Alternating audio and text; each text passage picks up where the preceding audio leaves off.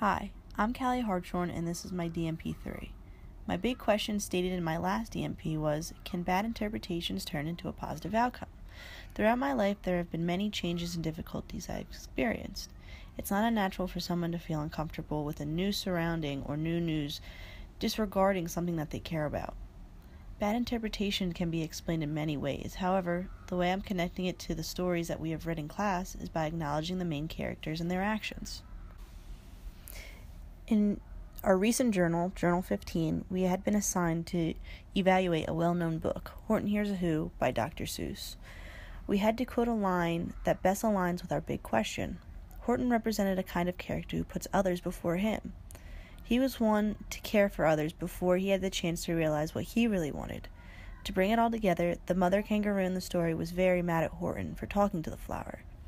She didn't believe that there was a speck that held a small town. She had a false belief that Horton was telling the truth. She had a bad interpretation of Horton's objective. Along with Horton Hears a Who, Lazy Jack was another character who meant well but didn't have a good understanding of certain tasks. On an individual level, this big question has led me to many successes. Graduating high school and becoming a full-time student athlete here at the University of Maryland. I take great pride in playing here and being a Terp. I take time to realize that I'm a very lucky person because of how I can look at things. I'm one who is very open to new ideas and endeavors. I can look at the University of Maryland football field and have many emotions suddenly flood me. On a particular level, I go to a place called Belmar, a beach on the Jersey Shore.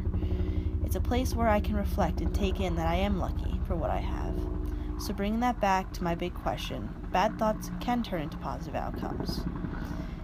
It really does have a lot to do with being open to other possibilities than just negative ones. This will then lead someone to their treasure.